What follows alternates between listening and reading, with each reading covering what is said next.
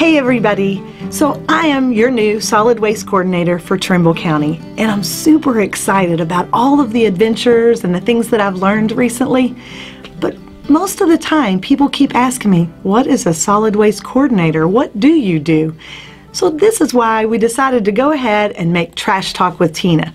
But today is informative and definitions. So I looked it up, and here are the roles and responsibilities. Now, you don't want me to read all of this, I promise. I'm going to read a little snippet, see if this helps out. A solid waste coordinator is the technical lead for waste programs at their assigned facilities and projects, and acts as the point of contact for the waste generators. That would be all of us, right? So even myself and you, if you're a waste generator, then I would be your solid waste coordinator to know where you need to take your solid waste. Now, we have a landfill in Trimble County. It's actually in Trimble and Henry, Valley View Landfill. It is owned by Valley View, and so we work with them very closely to keep your environment safe, to make sure of what's going in and out of there, just to make sure that the environment is taken care of, as well as the disposal of your waste.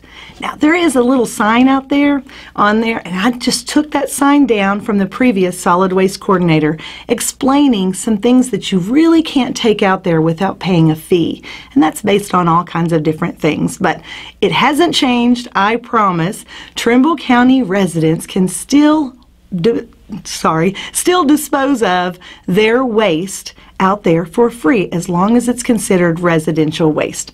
All I did was take that little note down, put it back up with my name on it.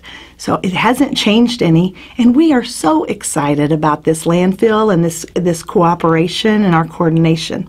You'll also see me out, because I have the great big pink signs that say Solid Waste Coordinator Teena Drake. So you'll also see me out riding around, maybe discussing with some people about their disposal of anything that they have on their property.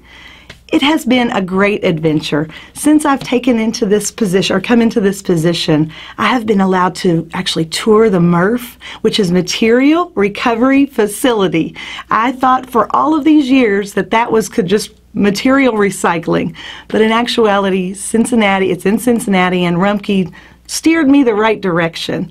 I've learned about recycling programs, how to dispose of tires and abandoned tires.